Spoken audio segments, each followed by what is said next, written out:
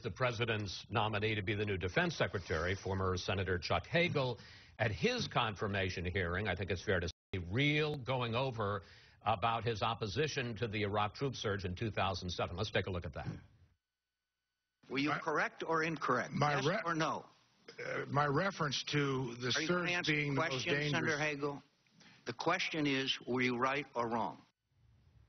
I got a question for you. How are you going to vote on the Hagel nomination?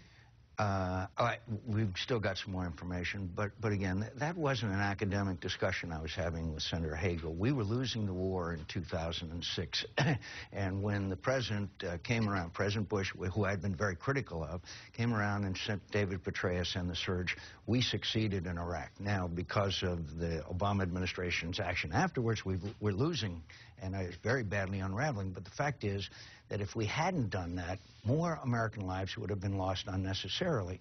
So for then Senator Hagel to say, well, he'll let history be the judge. He was there and involved, and I'm sure he's wrong, and he knows he's wrong on the basis of the facts of what happened. So I got to press it again, because you saw the hearing, you know his record. Are you going to support him for defense secretary? I will see the rest of the answers to his questions, but certainly I have very grave concerns. Grave concerns. Absolutely. So at this point, it would be fair to say you're leaning against voting for him? I think that would be fair.